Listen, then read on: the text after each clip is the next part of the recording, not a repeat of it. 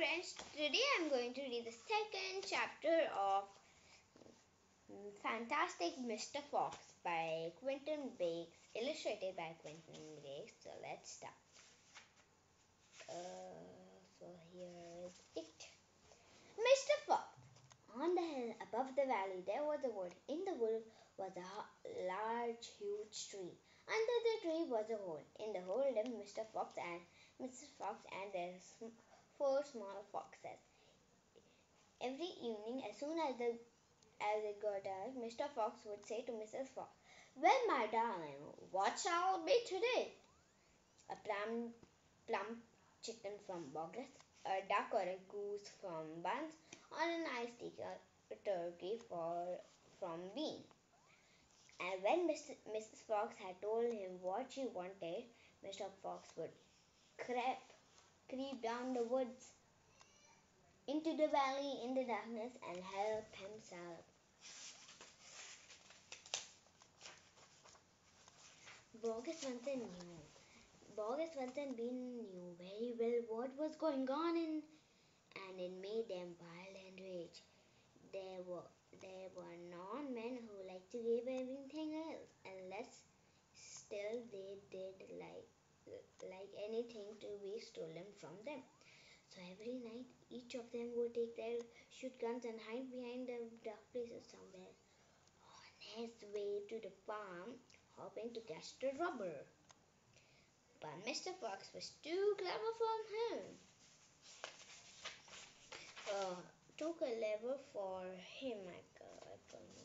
He was always approaching a farm with a wild wind blowing in his face, and this meant that if any man was lurking in the shadow ahead, the wind would carry the smell of man to Mr. Fox's nose from far away. Thus, if Baucus was hiding behind his chicken house number one, Mr.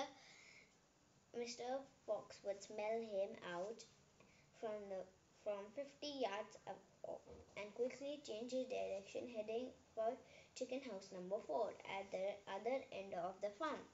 "Dang blast!" loudly cried Bounce. "I would like to rip his gut out," said Bounce. "He must be killed," said Bean. "But how?" said Bogus. "How on earth can we catch that blitter?"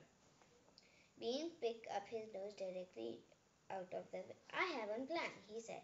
"You never have a decent plan," said Bounce. "Shut up and listen," said Bean. "Tomorrow night we will go all hide behind the hole where Mr. Fox lives. We will wait till he comes out and then bang, bang, bang." "Very clever," said Bounce. "But first we shall have to find the hole." "My dear Bounce, I already found it," said Crafty Bean. It's up the wood on the valley. It's under a huge tree." So, this was the second chapter, and if you like my channel, please like, share, and subscribe. And bye. Look, I have this background. I was just making it for. I have to do some preparation for school. Tomorrow is school because today is Saturday. Bye. And the street broke and never came up. The street broke, never came up. And the street has broke. And bye.